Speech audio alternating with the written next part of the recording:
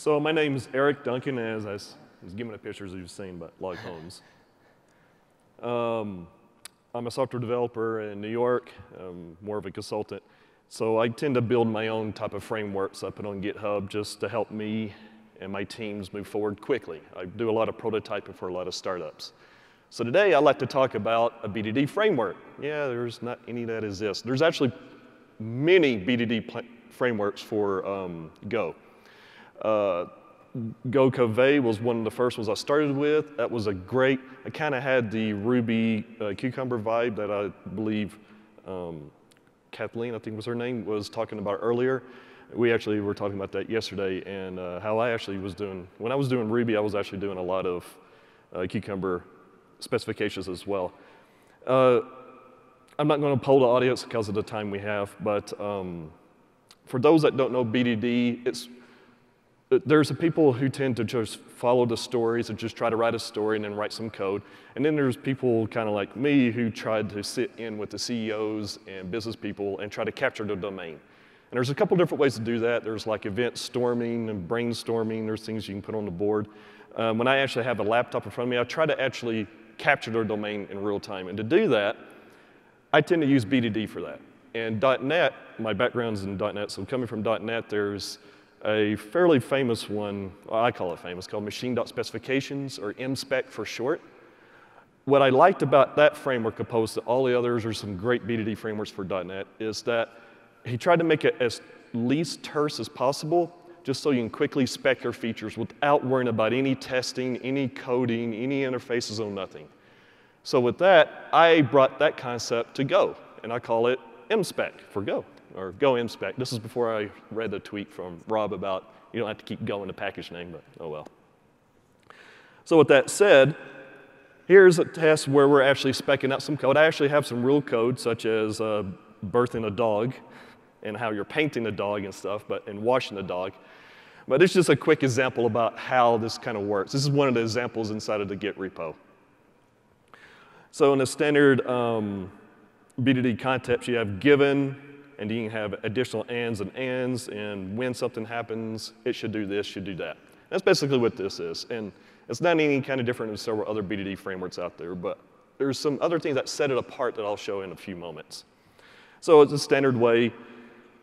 Given a dog that has been painted red, and the paint is washable, and no one has washed the dog yet, there's our setup. When washing the dog, of course, we're going to wash it.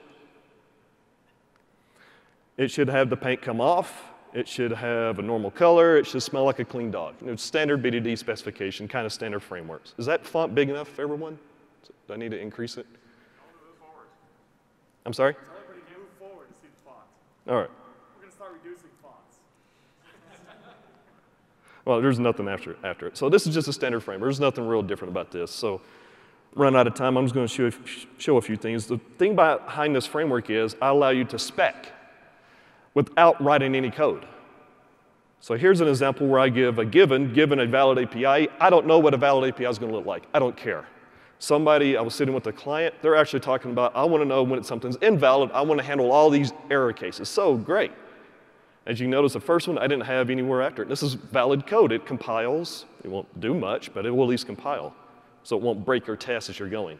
Here's another one, given an invalid API. What do I do next? Well, I want to capture when I call get users, but not right now. We don't really know specs. We don't care about that right now. So I'm just going to leave that to the side, but I'll at least capture it without any kind of specs to that when. I'll at least capture that thought and we can go back to it.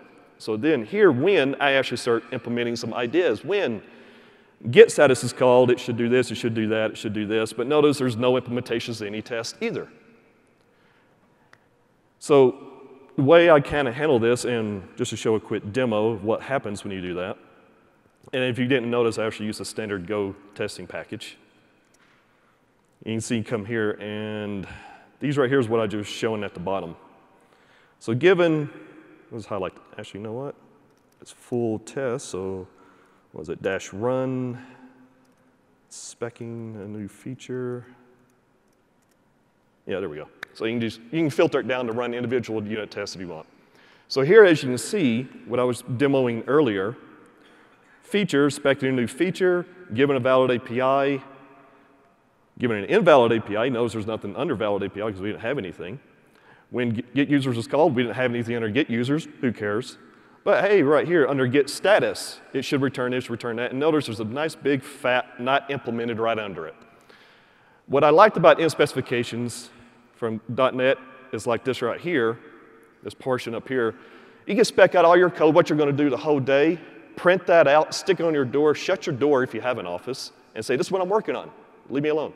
And they actually see what you're going to be implementing for the rest of the day. So with that said, I'm just showing a little bit more code here, just to kind of show it in real time.